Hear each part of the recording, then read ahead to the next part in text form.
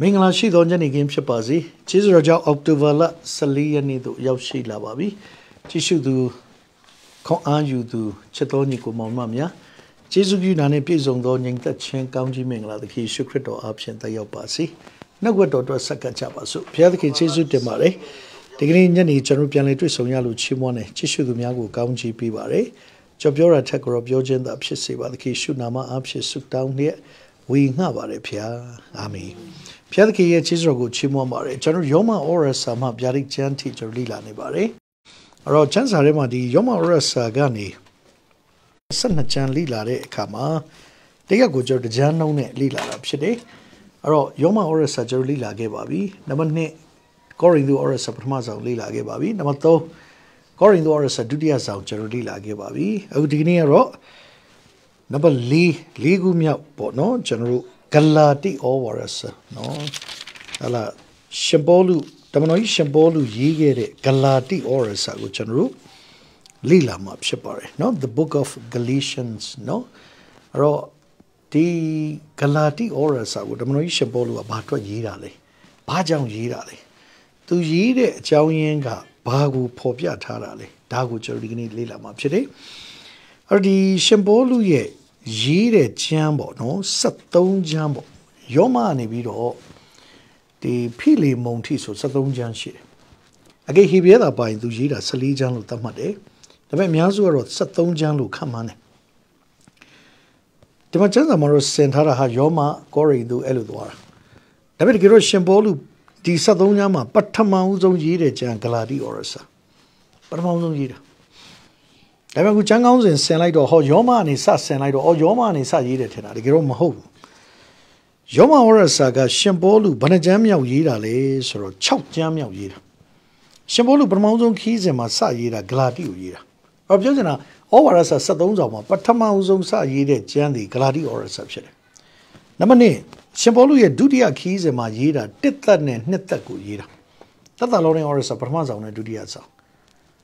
နံပါတ်3တတိယခီးစဉ်မှာရေးတာအေဖဲမျိုးကနေလှမ်းရေးတာကျွန်တော်တို့ဟိုတနေ့ကလေ့လာတယ်1ကောနဲ့2ကောဒါတတိယခီးစဉ်မှာရေးတာအဲ့ဒီတတိယခီးစဉ်မှာပဲ6ကျမ်းမြောက်ကိုရေးတယ်အဲ့ဒါပါလေယောမဩရစာဒါပေမဲ့ဒီမှာကျမ်းကောင်းစဉ်စီလိုက်တော့ဘယ်ကနေစစီယောမကနေစစီတာအဲ့ဒီရောက်ကြည့်ကြပြန်ကြတော့ရှင်ပေါလုရဲ့ခီးစဉ်တွေထဲမှာပထမဆုံးခီးစဉ်မှာစရေးတာဂလာတိဩရစာဂလာတိဩရစာဒါကြောင့်ဟိုဒါလေးကတော့နည်းနည်းပိုသိရအောင်ကျွန်တော်နည်းနည်းလေးဖော်ပြခြင်းဖြစ်တယ်ဒါကြောင့်ရှင်ပေါလုပထမဆုံးရေးတဲ့ကျမ်းဒီဂလာတိဩရစာဒါပထမခီးစဉ်မှာရေးခဲ့တယ်ဒုတိယခီးစဉ်မှာ1သက်နဲ့2သက်ကိုရေးတယ်တတိယခီးစဉ်မှာ1ကော2ကောယောမကိုသူရေးခဲ့ပါတယ်အဲ့တတိယခီးစဉ်မှာပထမကြိမ်သူထောင်ကြတယ်ပထမကြိမ်ထောင်ကြတယ်အဲ့ပထမကြိမ်ထောင်ကြတဲ့ချိန်မှာထောင်ထဲမှာရေးတာကျမ်း၄ကျမ်းရေးတယ်ဖိလိပ္ပိဩရစာအေဖဲဩရစာကောလောသဲဩရစာဖိလေမုန်ဩရစာဒါတတိယခီးစဉ်မှာပထမကြိမ်ထောင်ကြတာအဲ့ပြန်ပြီးကျွန်တော်ပြန်စီပြရင်ပထမဆုံးခီးစဉ်မှာရေးတာဂလာတိဒုတိယခီးစဉ်မှာ1သက်နဲ့2သက်တတိယခီးစဉ်မှာရေးတာ1ကောနဲ့2ကောယောမအဲ့တတိယခီးစဉ်မှာပထမကြိမ်ထောင်ကြတယ်အဲ့ပထမကြိမ်ထောင်ကြတဲ့အချိန်မှာရေးတာကျမ်း၄ကျမ်းဖိလိပ္ပိဩရစာအေဖဲဩရစာကောလောသဲဩရစာဖိလေမုန်ဩရစာအဲ့ထောင်ထဲကနေသူပြန်လွတ်ပြီးဇရုတ်ထခီးစဉ်သူပြန်ထွက်တယ်ဒါယောမခီးစဉ်လို့လည်းတချို့ကပြောတယ်အဲ့ဒီယောမခီးစဉ်မှာသူထွက်တဲ့အခါမှာအဲ့ဒီဇရုတ်ထခီးစဉ်မှာဟလားတိမောသေဩရစာတိမောသေဩရစာပထမဆုံးသူရေးတယ်နောက်တိတုဩရစာရေးတယ်တိတုဆိုသူသားတဲ့ပဲကြတော့ဒီတိတုကိုဟလားကျွန်တော်ရှင်းပြဘူးပါလေနေ့တိုင်းနားထောင်နေသူမှတ်မိလိမ့်မယ်ရှင်ပေါလုကဒီကရီတီကျွန်းမှာတိတုကိုထားခဲ့တာထားပြီးတော့ခီးဆက်ထွက်သွားတာအဲ့ကရီတီကျွန်းမှာတိတုကသေုံဆရာဖြစ်နေခဲ့တာအဲ့ကရီတီကျွန်းမှာရှိတဲ့ဓမ္မအမှုတော်ဆောင်တွေကိုတွန်သင်ဖို့အတွက်တိတုဩရစာရေးတာအဲ့ဒါရှင်ပေါလုရေးတာဇရုတ်ထခီးစဉ်မှာရေးတာအဲ့ဒီဇရုတ်ထခီးစဉ်မှာတစ်တိနဲ့တိတုကိုသူရေးခဲ့ပေါ့တိမောသေဩရစာပထမဆောင်လည်းသူ့သားတစ်ပဲတိမောသေကိုရေးတာတိတုဆိုတာလည်းသူ့သားတစ်ပဲတိတုကိုလှမ်းရေးတာဒါဇရုတ်ထခီးစဉ်ဆိုတာပြီးပြီရှင်ပေါလုများမကြခင်ဘုန်းတော်ဝင်စားတော့မှာအဲ့တော့ဒါဇုတ်တခီးစဉ်မှာဟလာဇုတ်တသာသနာခီးစဉ်မှာသူရေးတာတစ်တိနဲ့တိတုဩရစာအဲ့ဒီဇုတ်တခီးစဉ်မှာဒုတိယကြိမ်သူထောင်ထက်ကြတယ် အဲ့ဒုတိယချိန်ထောင်ကြတဲ့အချိန်မှာသူဘုံတော်ဝင်စားသွားတယ်အဲ့ဒုတိယချိန်ဘုံတော်မဝင်စားခင်ဒုတိယချိန်ထောင်ကြတဲ့အချိန်မှာရေးတဲ့နောက်ဆုံးကျမ်းနှစ်တိကိုရေးတာဥကျွန်တော်ပြောတာအားလုံးစီလိုက်73ကျမ်းပဲအဲ့တော့ပြန်ပြောချင်တယ်ပထမဆုံးခီးစဉ်မှာရေးတာအခုကျွန်တော်လေ့လာမယ်ဂလာတိဒါဂလာတိဩရစာဆိုတာသိရေးကြည့်လို့ဒါရှင်းပြဒုတိယခီးစဉ်မှာရေးတာတစ်သက်နဲ့နှစ်သက်အဲ့တော့3ကျမ်းရှိသွားပြီတတိယခီးစဉ်မှာရေးတာတစ်ကောနှစ်ကောယောမ6ကျမ်းရှိသွားပြီအဲ့တတိယခီးစဉ်မှာပဲပထမချိန်ထောင်ကြတယ်အဲ့ပထမချိန်ထောင်ကြတဲ့အချိန်မှာ4ချမ်းရေးတယ်အဲ့ဒါပါလေဖိလိပ္ပိအေဖက်ကောလောသဲဖိလိမောန်ခုန6ချမ်းနဲ့4ချမ်းနဲ့ပေါင်းတော့73ချမ်း10ချမ်းဖြစ်ပြီ10ခုနောက်ဆုံးဇုထခီးစဉ်သူသွားတဲ့ခါအဲ့ဇုထခီးစဉ်မှာတစ်တီမောသီဩရစာနဲ့တိတုနဲ့အဲ့တော့12ချမ်းဖြစ်ပြီနောက်ဆုံးဟာလားအဲ့ဇုထခီးစဉ်မှာနောက်ဆုံးသူဒုတိယချိန်ဖန်ခံထောင်ကြတယ်ဒုတိယချိန်ဖန်ခံပြီးထောင်ကြတဲ့အချိန်မှာရေးတာနောက်ဆုံးသူရေးသွားတာနှစ်တိကျွန်တော်တို့ရစာဒုတိယဆောင်တောက်သွားဟလာနှစ်တိ4 9 8မှာဟလာကောင်းသောတိုက်လန်ညို့ငါပြုပြီတဲ့ပြေးရသောလမ်းကိုအဆုံးတိုင်အောင်ပြေးပြီယုံကြည်ခြင်းတရားကိုစောင့်ရှောက်ပြီယခုမှစ၍ငါဖို့ဓမ္မသရဖူတူထားလျက်ရှိတယ်ဆိုတော့သူသေတော့မယ်ဆိုတော့သူကသူသိနေပြီဒါပေမဲ့သူသေရင်ကောင်းကင်မှာဘုရားသခင်ကသူဓမ္မသရဖူနဲ့စောင့်နေမယ်ဆိုသူယုံတယ်ဘာကြောင့်လဲဆိုတော့အဆုံးတိုင်အောင်ပြေးသွားတာတော့ဒီနှစ်တိ4 9 8မှာအဲ့ဒါကိုသူသိချရေးထားတာပြီးအဲ့ဒီနှစ်တိ4 9 8နောက်ပိုင်းမှာဟလားသူ့ဘောသစ္စာရှိတဲ့သူတွေနဲ့သူ့ဘောဒုက္ခပေးတဲ့သူတွေကိုလည်းအဲ့အကြောင်းလည်းသူရေးထားတယ်နောက်ကျွန်တော်အများကြီးအဲ့ဒါလည်းဖော်ပြခဲ့တယ်ရှင်ပေါလုဘောသစ္စာရှိတဲ့ပုဂ္ဂိုလ်တွေရှိတယ်ရှင်ပေါလုကိုဒုက္ခပေးတဲ့ပုဂ္ဂိုလ်တွေရှိတယ်နော်အဲ့ဒါတွေကျွန်တော်အများကြီးလေ့လာခဲ့ဒါကြောင့်ကျွန်တော်အများကြီးနားထောင်ခဲ့တဲ့ကြောင့်နေ့တိုင်းနားထောင်ခဲ့တဲ့သူတွေတော့မှတ်မိမှာပါပြန်မမေးတော့ပါဘူးနော်အားလုံးကတော့မှတ်မိမယ်လို့ယုံကြည်တယ်တောင်ဒီတမန်တော်ရှင်ပေါလုဒီ73ကျမ်းရေးတာဒီကျမ်းစာကျမ်းကောင်းစဉ်ဆင်တာတော့ယောမနေဆင်တာယောမနေသူရေးတော့အဲ့ကြောင့်တင်တာယောမနေစရေးတယ်မဟုတ်ဘူးယောမ6ကျမ်းမြောက်ပထမဆုံးရေးတာဂလာတိရေးတာတောင်ခုနကျွန်တော်ပြောတဲ့အရာကိုဟာလားတေချာနာထောင်ပြီးတချို့မမှင်ပြန် reverse လုပ်ပြီးပြန်နားထောင်ကြည့်အဲ့ဒါပြန်ရေးလိုက်73ကျမ်းအဲ့တိုင်းသူရေးခဲ့တာပြီးမှဒီမှာပြန်စီလိုက်တဲ့ကယောမနေပြန်စီတာဒါလေးကိုသိရမှာအော်ဒီယိုကြည့်ကြပြင်ထောင်ထဲမှာရေးတာကျမ်း5ကျမ်းရေးတယ်ပထမ4ကျမ်းပထမချိန်ထောင်ကြတဲ့အချိန်မှာရေးတာက4ကျမ်းအေဖက်ဖိလိပ္ပိကောလောသဲဖိလိမောန်ဒုတိယချိန်ထောင်ကြတဲ့အချိန်မှာရေးတာနှစ်တိဒါပေမဲ့ပထမချိန်ထောင်ကြတဲ့အချိန်မှာရေးတဲ့အဲ့ကျမ်း4ကျမ်းနာမည်ပူကြီးတယ်ထောင်တွင်းစာ4ဆောင်လို့ခေါ်တယ်အဲ့ဒါအေဖက်ဖိလိပ္ပိကောလောသဲဖိလိမောန်ဖိလိမောန်ဆိုတာတော့အသင်းတော်ရေးတာမဟုတ်ဘူးဖိလိမောန်ဆိုတာကတထေးတယောက်ကိုလှမ်းရေးတာအဲ့ဒီရှင်ဘောလူထောင်ကြနေတဲ့ချိန်ထောင်ထဲမှာအောနေသိန်းဆိုတဲ့လူတယောက်နဲ့သွားတွေ့တယ်။အောနေသိန်းကိုရှင်ဘောလူကမေးတယ်မင်းဘာအတွက်ထောင်ကြလာလဲ။အာကျွန်တော်တထေးဖိလိမုန်ရှိကဖိလိမုန်ရဲ့ပစ္စည်းတစ်ခုကိုဒါမှမဟုတ်ငွေကြေးတစ်ခုကိုသူအလွဲသုံးစားလုပ်လိုက်မိလေ။ဒါမှဖိလိမုန်သူထောင်ထဲထည့်လိုက်တယ်။အဲ့ဒီလိုမျိုးရှိတယ်။အဲ့မှာရှင်ဘောလူတရားဟောတော့အောနေသိန်းကအသက်တာပြောင်းလဲသွားတယ်။ပြောင်းလဲသွားတော့သူကဖိလိမုန်ရဲ့ကျွန်အောနေသိန်းအော်ဒီအော်နေတဲ့ရသူ့တခင်ဖိလိမုန်ရှိသူမပြန်ရဘူးပြန်အသက်ခံမှာအခက်မသိတတ်မှာအရင်ကိကကျွန်နေသစ္စာဖောင်းရင်တတ်တယ်အဲ့ဒီအချိန်မှာပဲရှင်ဘောလို့ပြောမင်းပြန်လိုက်မင်းကစာရေးပေးလိုက်အဲ့ဒီစာဖိလိမုန်ဩရစာသူထောင်ထဲမှာရေးပေးလိုက်တယ်တောက်ကထောင်ထဲစာ၄ဆောင်ဆိုဟာလားဖိလိပ္ပိအေဖက်ကောလောသဲဖိလိမုန်ဆိုတာအော်ဖိလိမုန်စာရေးပေးလိုက်တယ်ကဲဒီအော်နေတဲ့ကိုကွာတဲ့မင်းလက်မခံခြင်းဘူးဆိုတာငါသိပါတယ်တဲ့ဒါပေမဲ့ငါသားတယောက်ဖြစ်တော့ပြန်လက်ခံပါဆိုတော့ဖိလိမုန်ဆိုတဲ့တထေးကြီးကဒီအော်နေသိန်းဆိုတဲ့ကျွန်လက်ခံခြင်းစိတ်မရှိဘူးဒါပေမဲ့ရှင်ဘောလူမျက်နှာထောက်ပြီးပြန်လက်ခံလိုက်တာအဲ့ဒါဖိလိမုန်ဩရစာပဲတောင်ဖိလိမုန်ဩရစာဆိုတာတကြမ်းလုံးသိဖို့လူ၃ယောက်သိရင်ရပြီနံပါတ်1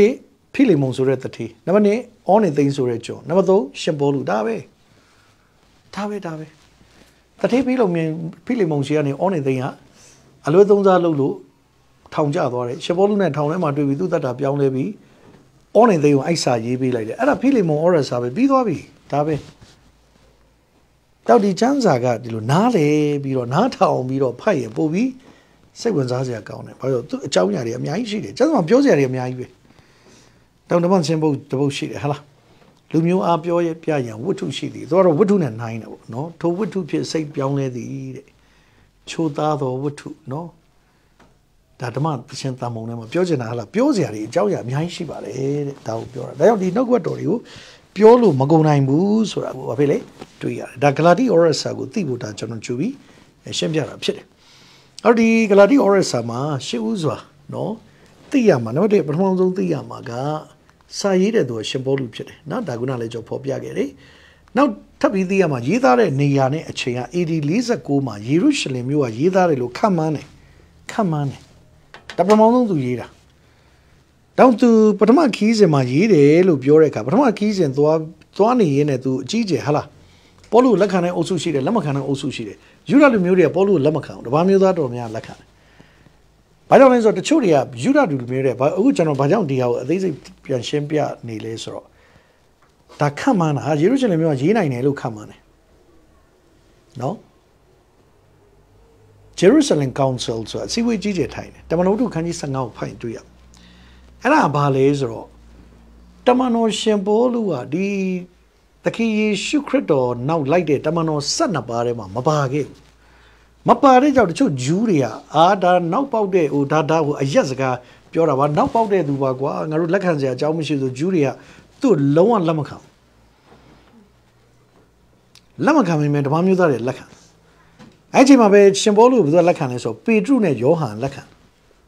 တမန်တော်12ပါးမှာတော့အကုန်လက်မခံဘူးပေါလုပေတရုနဲ့ယောဟန်လက်ခံပေတရုကသဘောထားကြီးတယ်ဆိုတော့တွေ့ရယောဟန်သဘောထားကြီးတယ်ယောဟန်ဆိုတာဗျာဒိတ်ချမ်းကြီးတဲ့ယောဟန်သူလက်ခံတယ်ကျန်တဲ့တမန်တော်တွေကပေါလုသိလက်မခံအဲ့မှာသူတို့ကြီးတယ်ဘာပြဿနာထားတတ်လဲဆိုတော့ဒီဂျူးတွေကသူကအရေးပြားလေးကောင်းကင်နိုင်ငံတော်ရောက်မယ်လို့ထင်တာအရှင်ပေါလုကပြောတယ်ရေပြားလေးလို့ရောက်တာမဟုတ်သခင်ရှုခရစ်တော်ကယ်တင်ရှင်ဖြစ်ယုံလို့ရောက်တာ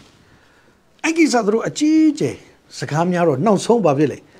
ပေါလုကဒီခီးစဉ်ဟာလားတွားပြီးပြန်လှည့်လာပြီးနောက်ဆုံး Jerusalem Council ယေရုရှလင်မြို့မှာအကြီးကျယ်အစည်းအဝေးထိုင်ရအစည်းအဝေးကတော့ရွှေရှင်းနေရှင်းတယ်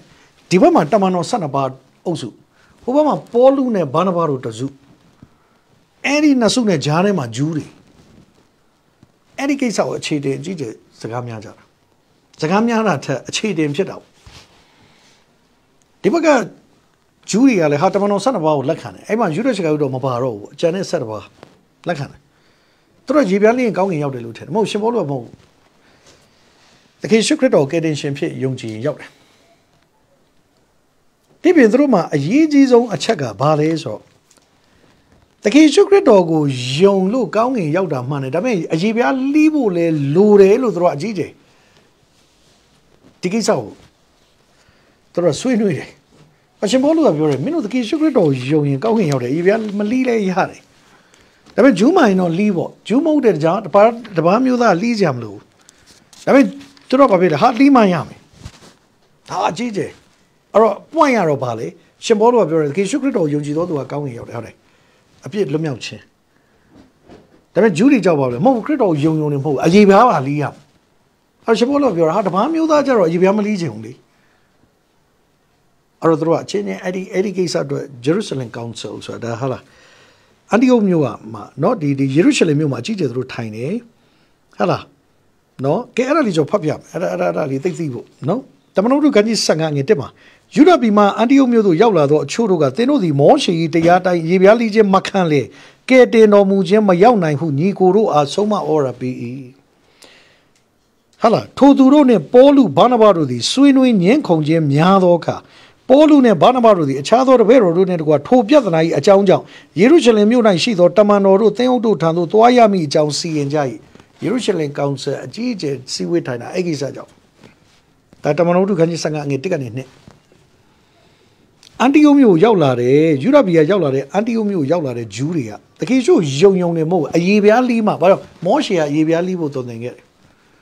ပေါလုတော်မဟုတ်ယုံရင်အကြီးကျယ်သူတို့အဲ့ကိစ္စကိုဆွေးနွေးတဲ့အခါမှာနောက်ဆုံးတကယ်ရှိခရစ်တော်ယုံနေဟုတ်တယ်အရေးပြားမလီးပေမဲ့အချက်၄ချက်ရှောင်ရမယ်ယေရုရှလင်မြို့မှာဟာလားယေရုရှလင်အကြီးကျယ်သူတို့ဆုံးဖြတ်ချက်၄ခုချတယ်အဲ့၄ခုကတော့ဘာလဲဆိုတော့လူတယောက်ကတကယ်ရှိခရစ်တော်ကိုယုံပြီးအရေးပြားမလီးလဲရတယ်ဂျူးမဟုတ်တဲ့တပါးမျိုးသားဆိုလီးစရာမလိုဒါပေမဲ့သူအချက်၄ချက်ရှောင်အောင်နံပါတ်1ပထမချက်ကပါလဲဆိုရုပ်ထုရှိမှာပူဇော်တဲ့ရစ်ကောင်မစားဘာကြောင့်လဲဆိုအခြားဘာလာတွေနဲ့သက်ဆိုင်တဲ့အရာပူဇော်ပါသတဲ့အရာမစားဒါကြောင့်ပြောတဲ့စကားမဟုတ်တပန်ကျမ်းစာပြောတာရှင်ပေါလုနဲ့ဟ Hobaka Shabolu Banabaru and Dibaga, the Hala, Tamano Sanabaru and Drew, the boat to be social like Legion. If you are Legion, would have a Legion shower. The many do the check Atui Masa. The Chubadadu to the side. Athuima Jaita Malua. Malo. Did the Namadi Jones on Misar Malua? Baduimams about Atuia at that. The case you Atui on in general, Lumia Chenya. Now Atui Namuta, Atui Masa. Matilu Sage Sayari, TV Masano. Atui Masa, Korea, Yojito, Atui Masa, Job Yoris Gamu, Tamajansa Bura. Number 2, Levinyata de Masa. Levinyata Masa. The Chuchadi were it die hard and kind only an upon dying to Yabla. No, Lagale Miane. Sierabaro, Biowari, Yojidu, Yamiana. Then on the wine, La Cook did, I apaya tiro to me up out tea, like Miana, no, like a. There I see about your watch up your mobile. They want cheated to read, I love Lemon Young Chivari. Down to a living at the day. Masa, Georgia, Jacta like that, or Gongacta like that, or Jacuhala, 2 towns like that, Murum Sao. Georgia, living or leave here be a tweet on me, my Eddie, a time you put on Shen. But to the Goloma, she did Yalo, a tweet my trotway. Down living at the day, or Massa, shower. Aguero Elula, these a like below way I know much how dimensions or of a shower kind. Chennai shower, living at the day, Yalom Sao, living at the day, Sabo, Belgian Hala Chetty, Noari, Berry, did I don't yank up each other Hamsao. To living leave it or do it to me era. Elubi Mansar. Touch on Bureau, the one Janzabur. Shabolu Evans. A deep you later. Emily, no so Chevale, Matayado, me don't shower. Yoji do cream my Lamatabene, Atu Elumia, Egisa Shawn. Shawn. Dojo Hodia Bure, Lamatabe Atu A at a Matiado Mito, Piagan Jean. Let her bout Bima. They don't see a man about Murazon, Ella, they own it what? Napamiba, Simu, I might breathe that ship, man. Let her be my bound point at this Amido Mukor. Lamatabe bound point, Male, Matiado Miro. Let her be my bound point of this Amido. This Amido. Already out GJ, General, this Sam. Pierre, this idea object. Down the leader through shower. Nobody Yochi Shima Buzore Yau, Salumia. That's my chance of Biora. No one do you Salumia. Never though Babi living at the day, Salumia. Normally, Matiado Mido, Babiamne, shower. The legion through the water. A Jerusalem Council, no? Hala. Any council, Pima, Jide, Lukamaya. The Galadi Orisa. Era Idi Lisa Kuma. Down Idi Lisa Gukan, Jerusalem, Mutai. Yidagere, Kamaya, so out of your. I should call you the Promotion Jide Champion, the Galadi Orisa. And Daliu Jeruthiam. The Down Jerusalem Council, Siwe Pima, now Paima, Idi Lisa Kuma, the Jam, Yigere, Elu, Kamaya, the Lu. Anima Galadi. Orasa Jide Kama Galadia, Napain she Tomang Galadi and Miawain Galadi so she. Damedi Shambolu Gladi Orasa Jida got Tomang Galadi, a poe Jide Elu Kamaya. And Dali Legerodia. Dali dia. Ataso no Tajida Chine, Nia Nitao Jeruti. Kevin, number two, Toja Jamba, not to get Diga Toja Jamba Gilibo. Number those who are Tabono, which are not the Chali, Biobi, the easy that Chadi didn't only be a swaby Tapo Yam. A Doja Jambai. Doja Jambai, Gladi or Sakaning, not 2 jump cradle in Arugo, Ludo Muji, Ludo Mudo, Luchenko 19, the pin, John Kanya, Tambu, time with Chi now Ning with the Pamakanjane. Now I am joy, the key secret or a cheese or up here, Janaruga, Lumyao Chen that I yabi. Jojana, Young G, up here, Lumyao Chen Kanzayabi. Now, being at the eye, John, hala, a child loca G. John Pimacane, Jesus or the Yane, the Shen Sura, Pobia. ပြီးဒီဂလာတိဩရစာမှာသူကဖြောင့်မတ်ခြင်းနဲ့ပတ်သက်ပြီးအများဆုံးဖော်ပြယုံကြည်သောအဖြစ်ဖြောင့်မတ်ခြင်းရတောက်ဒီဂလာတိဩရစာဆိုတာအကျမ်းတယ်ယောမဩရစာဖြောင့်မတ်ခြင်းနဲ့ပတ်သက်ပြီးအချောတယ်တောက်ဒီဂလာတိဩရစာရေးပြီးမှယောမဩရစာရေးတဲ့ကြောင့်ယောမဩရစာနဲ့ဂလာတိဩရစာမှာအလွန်တူညီတဲ့ကျမ်းပိုက်နော်ယောမဩရစာနဲ့ဂလာတိဩရစာမှာဒီကျမ်းနှစ်ခုမှာပေါ့နော်အလွန်တူညီတဲ့ကျမ်းပိုက်တော်များများပါဖြစ်လေသွားတွေ့ရတယ်16ပိုက်ရှိဂလာတိဩရစာနဲ့ယောမဩရစာနဲ့နှစ်ခုရှင်ဖတ်ရင်တူတဲ့ကျမ်းပိုက်16ပိုက်ရှိဘာလို့ကြည့်ချမ်းဖြင့်သခင်ယေရှုခရစ်တော်ကိုယုံကြည်ခြင်းအပြင်ဖြောင့်မတ်ရာရောက်တယ်ဖြောင့်မတ်ရာရောက်တဲ့သူကလွတ်မြောက်ခြင်းရှိတယ်တောင်ကျွန်းခံရထမ်းဖို့ချီနှောင်ခြင်းထဲမှာမနေနဲ့တော့ဒါကိုရှင်ပေါလုကဂလာတိဩရစာခန်းကြီး9ငယ်1မှာပဲလေဖော်ပြခဲ့တာဖြစ်တယ်ဒါလေးသိထားဖို့လိုတယ်နောက်တစ်ခုကရေးသားရတဲ့အကြောင်းရင်းနဲ့ရည်ရွယ်ချက်ကယုံကြည်ခြင်းအပြင်ခံစားရသောခရိယန်တို့၏လွတ်ခြင်းအခွင့်ယုံကြည်ခြင်းအပြင်ကျေးဇူးတော်ကြောင့်ခံစားရတဲ့ဖြောင့်မတ်ခြင်းရလို့ယုံကြည်သူခရိယန်မှာလွတ်မြောက်ခြင်းရှိတာဒါကိုသူအဓိကရေးသားရတဲ့အကြောင်းရင်းနဲ့ရည်ရွယ်ချက်ဖြစ်တယ်ဒါဂလာတိဩရစာရဲ့အနှစ်ချုပ်ဖြစ်တယ်ဒါလို့ဆိုရင်တော့ကျွန်တော်တို့ဂလာတိဩရစာနားလည်မယ်လို့ယုံကြည်တယ်အဲ့မှာကျွန်တော်နည်းနည်းလေးအချက်လေး9ချက်လောက်ထပ်ပြောခြင်းတယ်နောက်တစ်ပထမချက်ကဘာလဲဆိုဒီပေါလုကဂလာတိမြို့မှာအရန်အောင်မြင်တယ်ဂလာတိဩရစာကိုရေးတဲ့အခါမှာဟာလားသူရေးတဲ့အခါဒီဂလာတိအသင်းတော်ဆိုတာလေရှင်ပေါလုတည်ထောင်ခဲ့တာပါပဲဒါပေမဲ့ဒီဂလာတိလူမျိုးတွေကအပြောင်းလဲသိမ့်မြန်တယ်မနပိုင်းပေါလုကိုလက်ခံတယ်နေ့လယ်ပိုင်းကျတော့ပေါလုကိုထောင်ထဲထည့်ဖို့စဉ်းစားတယ်အဲ့ဒါဂလာတိလူမျိုးတွေတောင်းဒီနံပါတ်1သိရမှာဂလာတိလူမျိုးတွေဆိုအပြောင်းလဲမြန်တဲ့လူမျိုးတွေသူတို့ကဘယ်မျိုးကလာလဲဆို Celtic ဆိုတဲ့လူမျိုးကနေဆင်းလာအဲ Celtic ဆိုတဲ့လူမျိုးတွေကစိတ်ခံစားမှုသိပ်များတဲ့လူမျိုးတွေအဲ့ဒါဂလာတိလူမျိုးတွေအဲ့ဒါမှသိရမှာရှင်ပေါလုတို့ပထမပိုင်းထောက်ခံတာဟာနေ့လေကျတော့ဒုက္ခပေးဖို့စဉ်းစားတယ်အဲ့ဒါဂလာတိလူမျိုးတွေတောင်ရှင်ပေါလုကပြောတယ်မင်းတို့အပြောင်းလဲမမြန်နဲ့သခင်ယေရှုအပြင်မင်းတို့ဖြောင့်မတ်ရရောက်အဲ့တော့ရှင်ပေါလုကဒီဂလာတိလူမျိုးတွေစိတ်အပြောင်းလဲခံစားမှုမြန်တာကိုသိလို့မင်းတို့စိတ်ကြောင့်ကောင်းငင်ရောက်တာမဟုတ်မင်းတို့သခင်ယေရှုကိုယုံပြီးဖြောင့်မတ်လို့ကောင်းငင်ရောက်တာဒါကိုရှင်ပေါလုကအထူးသွန်နေတာနံပါတ်2ဒုတိယချက်ကတော့ဘာလဲဆိုတော့ကဲသာဘယင်ကဒီတောင်ပိုင်းဂလာတိလူမျိုးတွေအပြောင်းလဲမြန်လွန်းလို့ကဲသာဘယင်ရတော့ဂလာတိလူမျိုးဆိုမယုံဘူးလို့ပြောခဲ့ဘူးတဲ့ဂလာတိလူမျိုးတွေကကျမ်းစာမှာမယုံရတဲ့လူမျိုးတွေမှာပါတယ်အပြောင်းလဲမြန်တယ်စိတ်ပြောင်းလဲမြန်တယ်ကဲသာဘယင်တချို့လက်ခံတချို့လက်မကအခုပဲလက်ခံအခုပြောင်းအဲ့လိုလူမျိုးတွေဂလာတိလူမျိုးတောင်ပိုင်းဂလာတိကပူဆိုးတယ်ဟာအခုကြည့်ကြရရှင်ပေါလုတရားဟောတယ်လက်ခံတယ်ဟာပြန်သွားတယ်ဟိုလူတယောက်ပြောနောက်လူတယောက်စကားယုံနောက်လူတယောက်ပြောနောက်လူတယောက်စကားယုံဟိုလူတယောက်ပြောဟိုလူတယောက်အဲ့လိုယုံတတ်တယ်သူတို့ကအဲ့ဒါစိတ်ပြောင်းလဲမြန်လာတောင်းရှင်ပေါလုကပြောတယ်မင်းတို့ရောက်တဲ့ຢာຢာစိတ်ခံစားမှုနဲ့မနေနဲ့နှုတ်ကပတ်တော်တိုင်းအသက်ရှင်ဖခင်ကိုယုံတဲ့သူမှာလွတ်မြောက်ခြင်းခွင့်ရှိတယ်ကျေးဇူးတော်ကြောင့်ဖြောင့်မတ်ရရတယ်ဒါကိုသူကအဓိကဖော်ပြခဲ့တာဖြစ်တယ်နောက်နံပါတ်3တတိယချက်ကလေးသိရမှာဘာလဲဆိုတော့ဒီဂလာတိလူမျိုးတွေထဲမှာကရှင်ပေါလုရဲ့ဒေသနာနားထောင်ပြီးကေတင်ငင်းရဖို့အရေးပြားလိရမယ်လို့လက်ခံနေတဲ့အုပ်စုရှိတယ်။အဲဒီအုပ်စုတွေကိုရှင်ပေါလုဒီဂလာတိဩရစာမှာမင်းတို့ကေတင်ငင်းရဖို့အရေးပြားလိစရာမလိုဘူး။ယေရှုကိုယုံကြည်တော်သူပဲလေကေတင်ငင်းရတယ်။ဒါကိုသူကနံပါတ်3အနေနဲ့တွန်းအားပေးပြီးဖော်ပြထားတာဖြစ်တယ်။နောက်နံပါတ်4ဇုတ်တက်ချက်ကတော့ဒီဂလာတိဩရစာခန်းကြီး1ကနေခန်းကြီး6ထိဖတ်ရင်လွတ်ခြင်းဆိုတဲ့စကားလုံး7ကြိမ်တွေ့ရတယ်လွတ်ခြင်းဂလာတိလူမျိုးတွေဟာလာအပြစ်ထဲမှာဒုက္ခထဲမှာမွန်းချက်ခြင်းထဲမှာရှိပေမဲ့လွတ်ခြင်းဆိုတဲ့စကားလုံးဘယ်နှကြိမ်တွေ့ရလဲ7ကြိမ်တွေ့ရတယ်ဂလာတိဩရစာထဲမှာနံပါတ်5ဂလာတိဩရစာခုနကပြောသလိုဟာလားဂလာတိဩရစာကရှင်ပေါလုရဲ့နှလုံးသားကိုဖော်ပြတယ်ဘာရှင်ပေါလုရဲ့နှလုံးသားထဲမှာသခင်ယေရှုအပြင်ဖြောင့်မတ်ခြင်းရတယ်ဆိုတာစွဲနေတာ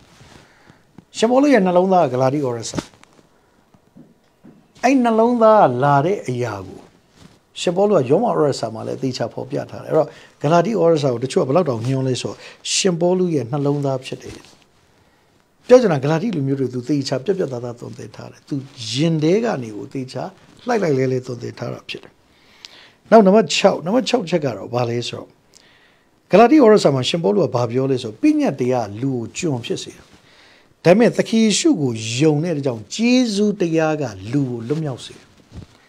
ေတောင်ဂျူးတွေကပညတ်တရားနဲ့သွားတော့မလွတ်ဘူးသူတို့ကအမြဲတမ်းစိုးရိမ်ကြောက်ကြစိတ်နဲ့နေရတာတော့မင်းတို့ပညတ်တရားနဲ့မသွားနဲ့ဂျေဇုတရားနဲ့သွားလို့ပြောတာ တောင်ပညာတရားကလူကိုဒါလို့ရင်လို့မလို့ရအဲ့ဒါတခါတည်းသူ့ပညာချက်နဲ့ပြစ်ဒဏ်ပေးလိုက်တာဒါပေမဲ့ကျေးဇူးတရားဆိုတာအပြစ်ရှိလျက်နဲ့သူကလွတ်မြောက်ခြင်းပေးလိုက်တာဒါ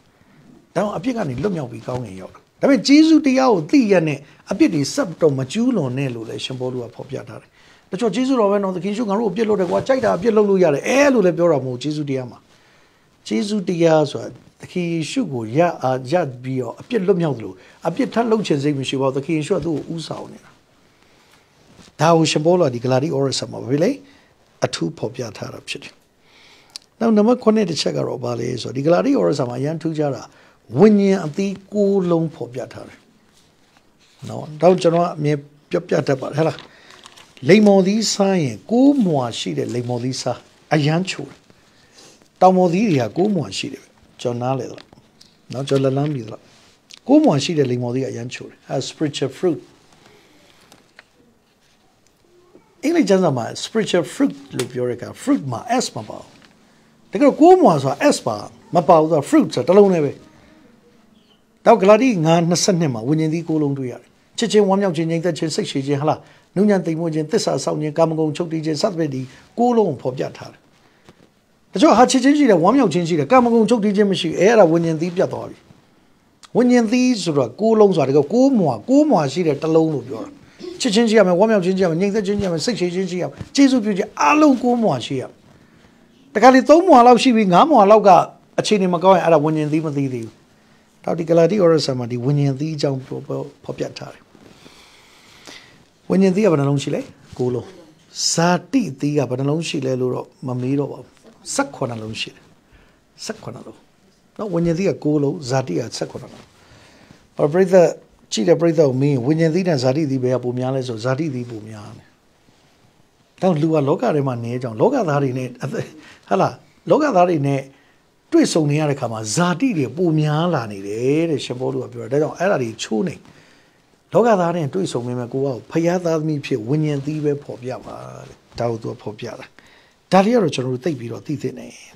ဒါကြောင့်ဝိညာဉ်သီး9လုံးဖတ်ခြင်းဂလာတိဩရစာခန်းကြီး9 22ကိုဖတ်ရင်တွေ့ရမယ်ဇာတိအသီး18လုံးဖတ်ခြင်းဂလာတိဩရစာခန်းကြီး9 19ကနေ21ထိဖတ်ရင်တွေ့ရမယ်19ကနေ21ဂလာတိ9 19ကနေ21ဒါဆိုရင်တော့ကျွန်တော်တော်လေးလုံလောက်ပြီMartin Luther နော်ကျွန်တော်ဟာလာ Martin Luther ဆရာကြီး Martin Luther နော်သူအကြိုက်ဆုံးဩဝါဒစာကဂလာတိဩရစာပဲဆရာကြီး Martin Luther သိကြိုက်တဲ့ကျမ်းဂလာတိဩရစာဖြစ်တယ်။ဘာကြောင့်လဲဆိုတော့ဂျေဇုတော်အဖြစ်ကယ်တင်ခြင်းရတာဖြောင့်မခြင်းရတာဒါတွေကိုရှင်းပေါ်လို့ပါဖြစ်လေအသေးစိတ်ဖော်ပြထားတာဖြစ်တယ်။ဒါလေးကိုကျွန်တော်တို့အထူးပဲနားလည်ဖို့ဖြစ်တယ်အဲ့တော့ဒီဂလာတိဩရစာခန်းကြီး1ကနေခန်းကြီး6ထိခြုံငုံ3တဲ့5ချက်တွေ့ရနောက်တစ်ပထမချက်ကတော့ဘာလဲဆိုတော့ဏိဒန်းနဲ့ဧဝံဂေလိအနှစ်သာရရှင်ဘောလူကဏိဒန်းမိတ်ဆက်တဲ့ဧဝံဂေလိအနှစ်သာရပြောတယ်အဲ့ဒါခန်းကြီး1ငယ်1ကနေ10ထိဖတ်ရတွေ့ရမယ်နောက်နံပါတ်2ကပုဂ္ဂိုလ်ရေးအတွေ့အကြုံနဲ့အငင်းပွားမှုပုဂ္ဂိုလ်ရေးအတွေ့အကြုံနဲ့အငင်းပွားမှုဆိုတာဂလာတိလူမျိုးတွေကခုနကပြောပြီးမယုံရအောင်ဒါကိုရှင်ဘောလူကသိဒါနဲ့ပတ်သက်ပြီးတော့ဖော်ပြထားတဲ့ဒီအငင်းပွားမှုတချို့ကိစ္စလေးတွေသူရှင်းပြထားတယ်အဲ့ဒါအခန်းကြီး1ငယ်17ကနေအခန်းကြီး2ငယ်21ထိဖတ်ရင်ဂလာတိဩရစာအခန်းကြီး1ငယ်17ကနေအခန်းကြီး2ငယ်21ထိဖတ်ဒီအကြောင်းအရာတို့တွေ့ရမှာဖြစ်တယ်နောက်နံပါတ်3ကတော့အယူဝါဒနဲ့ပတ်သက်၍ရှင်းပြခြင်းတချို့ဒီဂျူးယူဝါဒအရဟာတကယ်ရှုယုံနဲ့မပြီးငါတို့ရေပြားလေးကိုလီးရမယ်ဆိုအဲ့အစွဲကြီးရရှိနေသေးတယ်အဲ့ဒါကိုရှင်ဘောလို့ကဖီထုတ်တာလေအဲ့ဂလာတိဩရစာအခန်းကြီး3ငယ်1ကနေအခန်းကြီး4ငယ်31ထိဖတ်ပါဖြစ်လေဒီအကြောင်းအရာကိုကျွန်တော်တို့တွေ့ရမှာဖြစ်တယ်အဲ့ဒါအယူဝါဒနဲ့ပတ်သက်၍ရှင်းပြခြင်းတော့4ရတော့ဗာလဲဆိုလက်တွေ့ကျင့်သုံးရနဲ့ဝိညာဉ်သီးများခုနကကျွန်တော်ပြောတဲ့ဝိညာဉ်သီးဆိုတာလက်တွေ့ကျင့်သုံးရဂလာတိဩရစာခန်းကြီး9ငယ်1ကနေခန်းကြီး6ငယ်10ထိဖတ်ရဒါလက်တွေ့ကျင့်သုံးရမယ်ကိစ္စဝိညာဉ်အသီးကျွန်တော်အဲ့အသီးတွေသီးရဝိညာဉ်သီးပြိဿကိုမင်းမဲ့ဝိညာဉ်သီးသီးလားဆိုအာရပါရပြောမှာနော်အာရပါရသီးနေပြီလို့ယုံကြည်ပါတယ်မမေးတော့ပါဘူးနော်ဝိညာဉ်သီးသီးနေပြီလို့ယုံကြည်တယ်ချော်လည်းမေးတယ်ဝိညာဉ်သီးသီးချင်းမှာမျက်စောင်းထိုးခြင်းရောပါလားမထိုးတာတော့ပိုကောင်းတာပေါ့နော်မျက်စောင်းမထိုးတာတော့ပိုကောင်းတာပေါ့ကြောက်ချင်တာလောကသားလို့အသက်ရှင်လို့မရဘူးကျွန်တော်ကပြောပြီးဟာလားဖျားရဲ့မေတ္တာတော်နဲ့နော်အကောင်းဆုံးသက်ရှင်ရဒါကြောင့်ဒီဝိညာဉ်သီးသီးတဲ့အသက်တာကိုဂလာတိ အသင်းသားတွေကိုရှင်ဘောလူကသိစေခြင်းဒါကြောင့်သူအဓိကဖော်ပြထားတာဖြစ်တယ်နောက်တစ်ခါနောက်ဆုံးပိုင်းတော့ဏီကုံပိုင်းနောက်ဆုံးဂလာတိဩရစာခန်းကြီး6ငယ်17ကနေခန်းကြီး6ငယ်18ထိဖိုင်ဒါဏီကုံပိုင်းလေးကိုဘာဖြစ်လဲသွားတွေ့ရမှာဖြစ်တယ်ဟောဒီရောက်ကြည့်ကြမယ်ဒီဂလာတိဩရစာဆိုတာကတမန်တော်ရှင်ဘောလူရဲ့နှလုံးသားကိုဖော်ပြတယ်တခင်ရှုကိုယုံကြည်သောသူဟာဖြောင့်မတ်ရာရောက်တယ်ကျေးဇူးတရားနဲ့အသက်ရှင်ဖို့ပညတ်တရားထဲမှာပဲမနေပဲကျေးဇူးတရားထဲမှာသခင်ယေရှုအားဖြင့်လွတ်မြောက်ခြင်းရှိဖို့သူဒီကဖော်ပြတာဖြစ်တခါတော့ကလူတယောက်ကခီးတစ်ခု3ရက်ခီးစဉ်ထွက်ဖို့အတွက်သူအဲ့သမလက်မရဖို့တော်တော်ပတ်စံဆူရတယ်သူအဲ့3ရက်ခီးစဉ်နဲ့အဲ့မျိုးမှာစီးပွားသွားလုံးမှသူအဆင်ပြေမှာဖြစ်တယ်အဲ့သူခင်ဗျအဲ့သမလက်မကိုရဖို့အတွက်တော်တော်ပတ်စံဆူပြီးသမလက်မဝယ်လိုက်တယ်သူသမပထမဆက်စီးတယ်အားလူတွေလည်းအများကြီးပဲဟာမနက်ဆိုရင် तू ကသူ့မှာပါလာတဲ့ပါမုတ်ကလေးစားတယ်နေ့လဲဆိုလဲချွေတာစားတယ်ညနေဆိုလဲချွေတာစားတယ်အိတ်တယ်နောက်တစ်နေ့လဲအဲ့လိုပဲဟာလူတွေကတော့စားတော့ခမ်းမှာသွားစားလိုက်ဟာသမဘောမှာဝမ်းမြောက်စွာနေလိုက်ဟာလားကစားလိုက်ဟာပျော်နေကြတယ် तू 2ရက်မြောက်နေ့ညနေပိုင်းလေးမှာ तू စားကြနောက်တစ်ရက်တော့ပဲကြံတော့ तू ချွေတာပြီးစားတဲ့ချိန်လူတွေက तू လာမေးတယ်ဟာခင်ဗျာဘာဖြစ်လို့သမဘောရဲ့သမင်းစားဆောင်မှာခင်ဗျာဘာဖြစ်လို့လာမစားတာလဲအားတော့ပြောရဟာကျွန်တော်ရတယ်လက်မပဲဝယ်တာတဲ့အဲ့စားစရာအတွက်ပတ်စံပြီးဖို့ပတ်စံမရှိလို့ကျွန်တော်3ရက်စာဒီမှာအချောက်ချမ်းလေးတွေထည့်လာပြီးချွေတာစားနေတာအာခင်ဗျာဗျာတဲ့ညံ့လိုက်တာတဲ့ဟာဘာဖြစ်လို့လဲခင်ဗျာဝယ်တဲ့လက်မထဲမှာစားစရာတော့အကုန်ပါပြီးသားတဲ့အဲ့လက်မထဲမှာစားစရာတော့ပါပြီးသားဟာဒါမသိဘူးလေတဲ့ပြန်ကြည့်ပါဦးနဲ့လက်မသေးချပြန်ကြည့်မှန်းနေစားစရာတော့ပါပြီးသား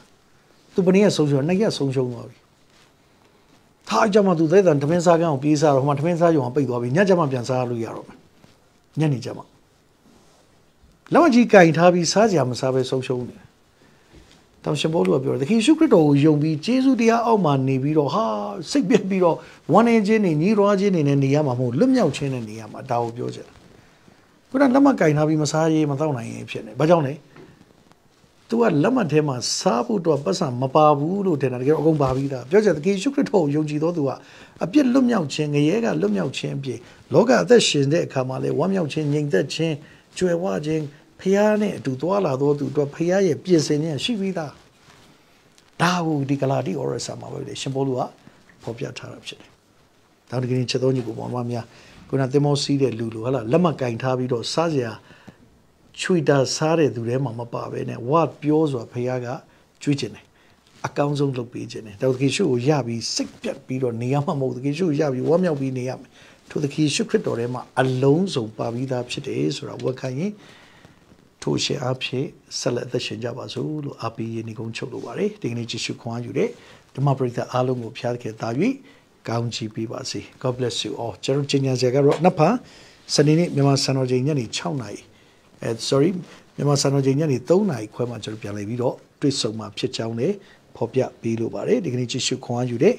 ဓမ္မပရိသတ်များချစ်တော်ညီကိုမောင်မများအားလုံးကိုဖျားခဲ့တာ၍ကောင်းချီးပေးပါစေနှစ်ဖာကျွန်တော်Epe Orasa ကိုကျွန်တော်ဆက်ပြီးတော့နှစ်ဖက်ညနေမှာ3နာရီခွဲမှာပြန်ပြီးတော့လေ့လာသွားမှာဖြစ်ပါတယ်ကျေးဇူးတော်အားလုံးပေါ်မှာဖခင်ကောင်းချီးပေးပါစေဆုတောင်းကြပါစို့ဘုရားသခင်ကျေးဇူးတင်နေဒီနေ့ကျေးဇူးခွန်အားယူတော်သူအားလုံးရဲ့လုံးသားမှာနှုတ်ကပတ်တော်မြတ်ဆွဲစွာတိဆောက်ဆရာဖြစ်စေပါဖခင်ရဲ့ကရုဏာလက်တော်အားလုံးကိုစောင့်ထိန်တော်မူပါမြန်မာပြည်နဲ့တကမ္ဘာလုံးကကျေးဇူးတော်အားလုံးကောင်းချီးပေးတယ်အထူးသဖြင့်ဒီကနေ့မွေးနေ့ကြာရောက်တဲ့ကိုရသားကြီးဦးချစ်ကိုကောင်းချီးပေးတယ်ဖခင်သခင်ကျမ်းမာခြင်းငြိမ်သက်ခြင်းကောင်းချီးတွေနဲ့ပွားရပါဇနီးတဲ့တော်မြတ်ဆန္ဒနဲ့မိသားစုအားလုံးပေါ်ကောင်းချီးပေးတော်မူပါအထူးသဖြင့်ကိုto the much charity ကောင်းချီးပေးပါယနေ့ကြောက်တဲ့မွေးနေ့မှာဒီကိုရောရဲ့ကောင်းချီးမင်္ဂလာသာ၍ခံစားရစေပါတော်ဝင်းမော်ဆိုးကောင်းချီးပေးပါ Jonathan ခိုင